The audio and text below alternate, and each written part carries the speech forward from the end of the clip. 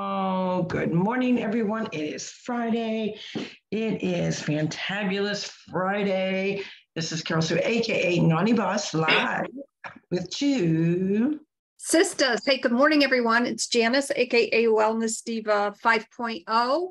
And yesterday, as we know, we were on about 10 hours or so ago, trending, or however many hours ago it was. My math is off. Trending Thursday at night. And obviously, we chatted a lot about what's going on in our world today. And I just want people to know, and this is kind of my take this morning that I woke up, it's okay to protect your energy. Don't feel like you owe somebody an explanation. So I wanted to start out with that positive message. It is Fantabulous Friday. And what is fantabulous is that today, excuse me, is episode number 498. 2 more episodes to the big countdown, which is, well, won't happen technically until next week, of our 500 episodes. And when we think of what, I guess for some 500 may not sound like a lot. And then there'll be others that'll be like, really? And then there'll be others that are in disbelief and others that'll say like, what an accomplishment. Because it's a very different of opinions of what that symbolizes, what it means. And for those that don't know, consistency of anything that you're passionate about deserves celebration, and it is Fantabulous Friday. So we like to celebrate small milestones, small goals, because, and yes, of course, we embrace the big ones, of course you do, but the small and the little ones are the ones that are underestimated because we don't value the purpose of them. Like we skip over them because they're, okay, so maybe that took me less time to do. It's not going to, that was easier than this. No, those are all bits and pieces that developed your mindset, developed your commitment, that gave you better habits, that gave you the understanding and the meaning of consistency with realistic goals that brings you to those goals that may not be so realistic, that take dedication. So we want to always embrace the encompass all of the pieces of anyone's journey with health, with mindset, with fitness, with living a healthy lifestyle, all those things. And through that journey, we also want to validate kind of the things that come at us, that maybe derail us, that we pivoted around. Maybe we had to pivot and, take a detour to another way of doing something to still get maybe the end goal or the end result of that particular accomplishment. And how do we navigate through that? Life is nothing but navigation. And everything that's, that we talk about, because a lot of people say, well, why do you bring, certain subject matters into a health and wellness podcast? Because there's so many intricate pieces that do impact our health and wellness and our mindset. Mindset is a key piece to all the other things. And we are not always in control of what contributes to our mind. There's outside forces that may add happiness, they may add stress, they may add goodness, they may add evil. Like all these things are coming at us, and it's a balancing act. So when you really focus on the mindset to achieve small pieces of the bigger picture that you're trying to create, that you're trying to paint, that you're trying to envision, you have to do that with embracing all of these pieces, even the ugly ones, because the ugly ones are part of the journey. You don't want to forget them. A lot of people say, oh, just put that over to the side. No, yeah, you want to put them to the side, but you still got to validate them, because if you don't validate them and understand how they impacted your journey, guess what? Those kinds of things are going to creep up at you, and maybe in a bigger force next time. So part of your wellness journey is embracing everything that's going around you, the good, the bad, the ugly, the happy, the joy, the sad. And, you take that and you put it into different compartments, because they're all important pieces of your celebration of what you do accomplish. An accomplishment doesn't end. That's the other key piece to celebrating yourself. you never start striving. You never stop wanting more, achieving more. You climb one mountain, guess what? There's another mountain ready to climb, don't you think? Oh, it's never ending. And, I just think back, as I was doing my power walk this morning, I was thinking back on, 500 episodes, and think of it from the standpoint of when we started during the pandemic, the decline of Daddy's health, and how we continued on through that. And then, of course, he passed away, and then getting through that, and then the holidays upon us, and obviously the first set of holidays without Dad, and going through that next year, and just like it's wintertime in Connecticut, and everything happening, the dog's getting sick, pandemonium on a little circle with the shooting up on the connector there, Ryan's life-threatening accident. Like, everything life has happened so dramatically at so many times. But I look back on the 2 years, but I look at all the blessings that happened with all that. And I think and that's a key piece, don't we? We always talk about that in the midst of all this, look at, not just about us. Let's look what, happened to other people, that all of a sudden they changed their career. They got inspired to do something that they kind of always wanted to do. And then they took that leap of faith. I know so many people. Actually, I've got an appointment today at 9 to get my nails done. And this young lady, Bellanami's Spa in Vero Beach, the salon she was at, shut down with all the other businesses. And she decided maybe that's my wake-up call. At the same time, that same week, a rental that she'd been eyeballing became available. And she said, do you think I'm nuts? Like, in the middle of this crisis that we're going in our country, to open up a business? And I said, if you got the heart and the mindset, go for it. And she's been in business, just celebrated her 2 years. That's awesome. And she's flourishing. So many people reinvented or took what they were good at and wrapped it differently in such a way that maybe fit their lifestyle. Maybe they went out to say, you know what, I want to be my own boss. Mm-hmm. We're living in tumultuous times with, people hiring. There's plenty of jobs out there. We know that. But, maybe you decided, like, geez, I've worked hard all my life for this one particular profession. It's not doing it for me anymore. It's just not vibing with me.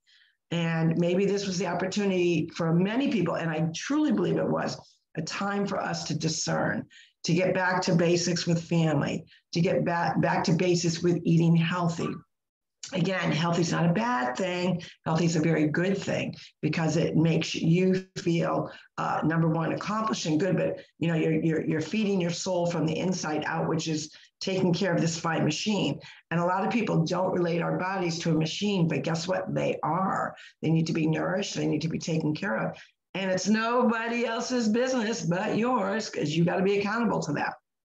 That is so true. So be accountable to yourself. And part of that process is those important conversations you are having with yourself, perhaps when you're going for your morning walk. Perhaps for me, when I always say I do my very best thinking when I'm really doing a HIIT workout and I am just like giving it my all.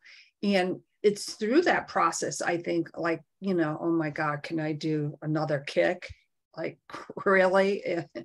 And you keep going for it, and you get better and better with it. And it doesn't, like, that's my perfection. I may not, I always talk about burpees, and I compare my burpees with my kickboxing friend. Just phenomenal. She's like the ballerina of doing burpees. I'm not so gracious, but I do them. I don't like to do them, but, have those positive, confirmations, conversations with yourself. Say your I am statements. I have my I am statement over here. In fact, I should show it. It's kind of colorful. So this is one of them. And I am, and there's like, a champion. I am enough. I'm kind, valuable, unique, smart, create, smart. Most of the time. So forth, so on. occasionally I will look over to that and remind myself, I don't have to be perfect, but I am enough. So the message that, I want to share with someone who is maybe listening to the podcast or viewing it, value yourself the way others value you. You do you, you be kind to you. People will see that in you because you are putting on that life jacket, right? Or it's the same scenario as putting on the air mask before, helping others. That is so important to have those healthy conversations with yourself. Be gentle and kind to yourself. That will spread, like people will see that in you. They do. And don't depend on others for accolades. Don't depend on others to say good job. Don't depend on others for approval or confirmation that you're doing well. You are going to know inside because you're the best expert of you. No one else can tell you, what's best for you. You already know it deep down. Yeah, sure. It's great to have accountability partners. I'm a firm believer in that. But at the end of the day, your accountability partner can't even do it for you. They can motivate you. They could check in with you. Hey, I got my workout in. Did you do? But those are tools. At the end of the day, it's your tool belt that is going to make you succeed in your mindset, in your gut health, in your fitness, in your life, in your happy.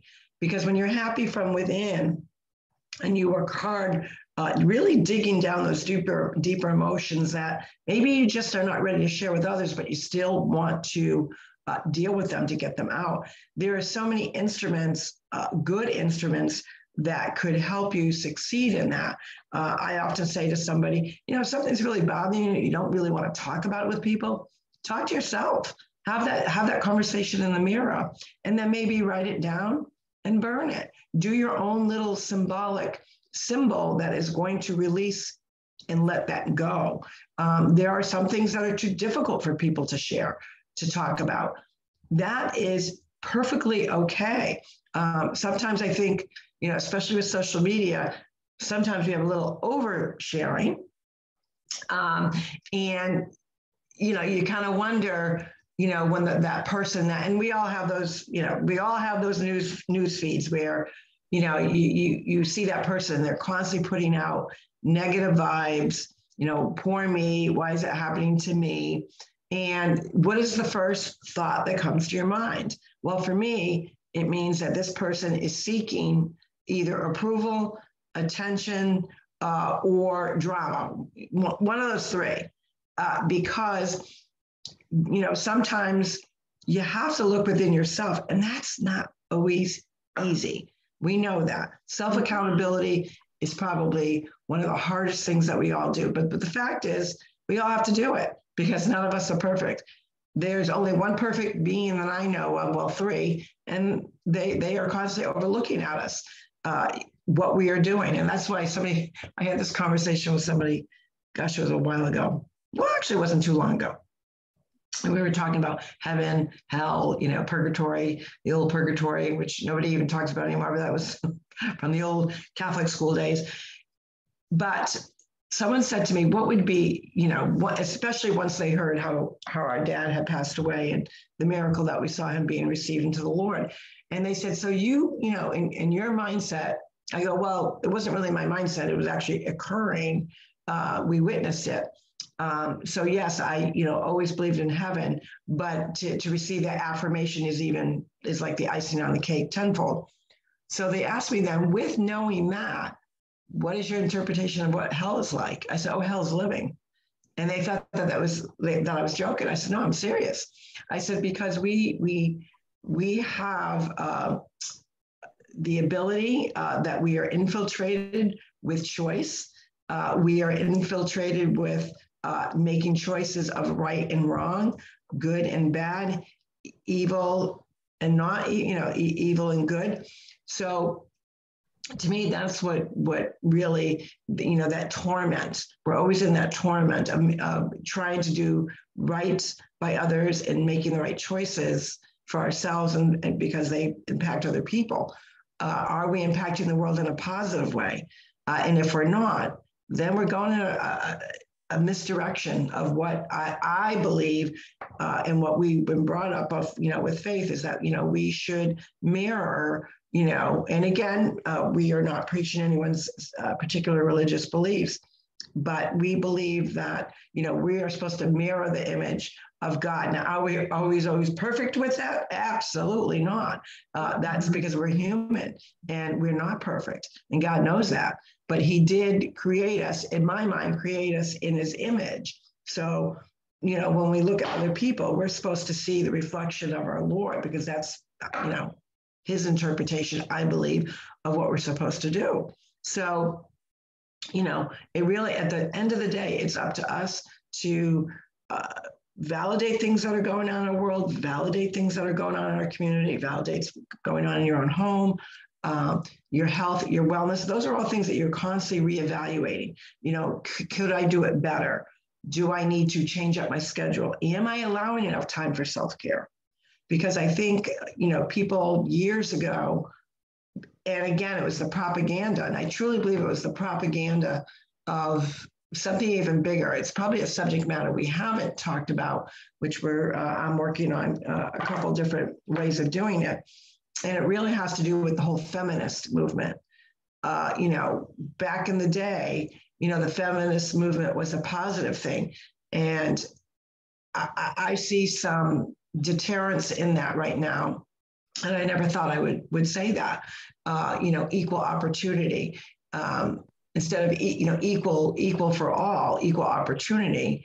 But let's not forget that there are things that women can do that men cannot do. And there's a purpose and a reason for that. So we're, where we grew up with milk does the body good, and we were so over inundated how dairy was good for us. And here, 30, 40, 50 years later, we're realizing that's not true. That was an eye-opener to me to reflect on things that we learned, in the 50s and 60s that really are not true. And why is that? Why were we so over-inundated with our mindset to a certain piece of what people think, or a conglomerate of people think we should be? So it's interesting to kind of relive the past. And then now you scratch your head and say, what were we thinking? And that's part of, evolving. And the evolving part of, as we go through time, and as you said, looking back to when we were growing up and, specifically talking about dairy. I mean, I remember as a little girl, do you remember the milk container outside?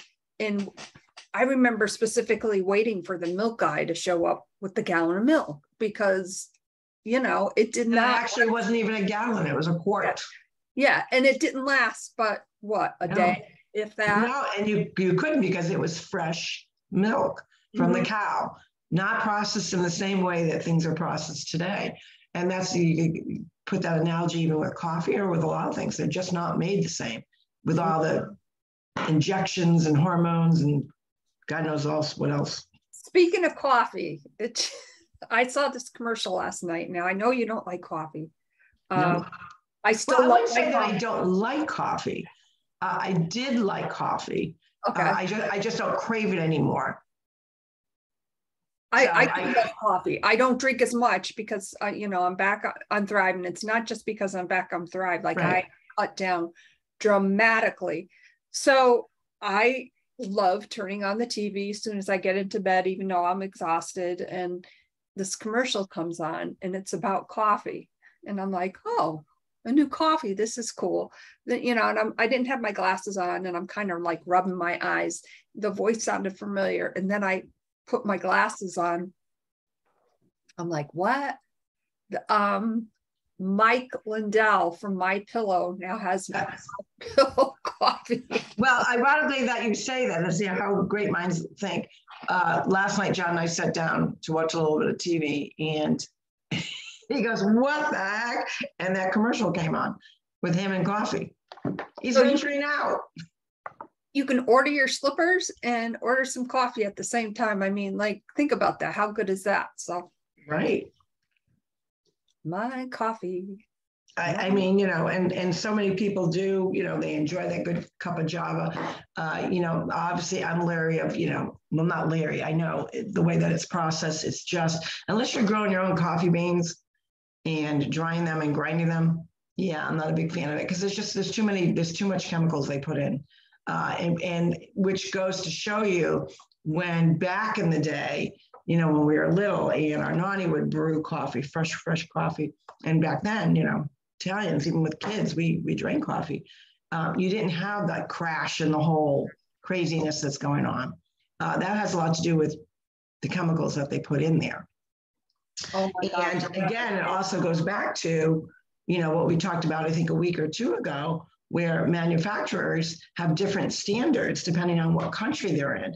And if you look at the United States and you compare it to all the crap that's put into some big name brands, and you look at the same packaging that's over, say, in Europe or somewhere else, where they don't have the chemicals, because other countries have stricter laws. So why does our country think it's okay to add dyes and all these chemicals, but yet European countries and Europeans, I think traditionally live longer? You wonder why.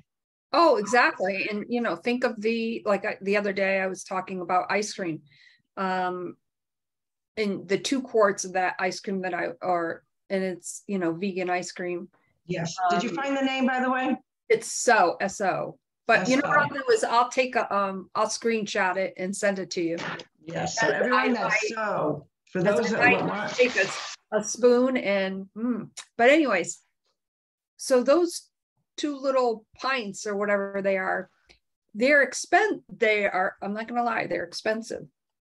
And that's why I only have I take a tablespoon and grab a big scoop of it. And of course, that's my little dessert. The organic or anything that is really good for you is so expensive.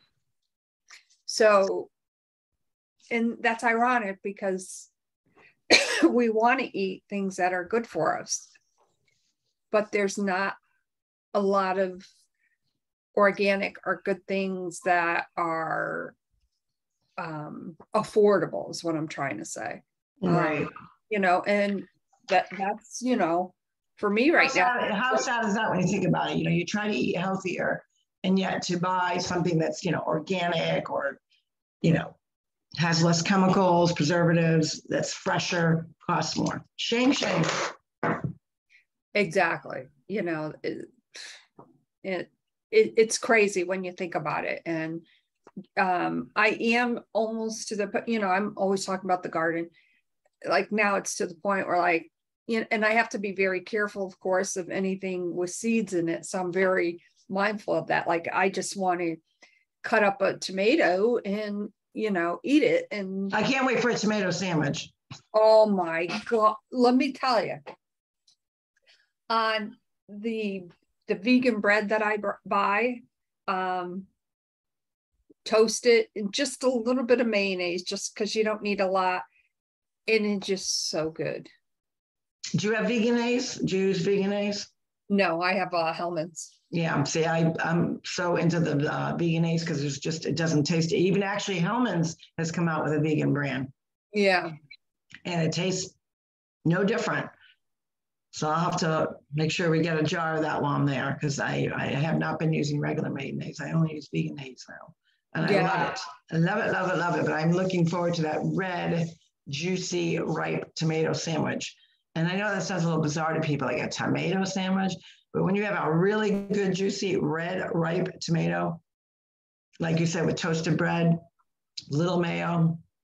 Oh, it is so good. I remember someone in our family having an onion sandwich.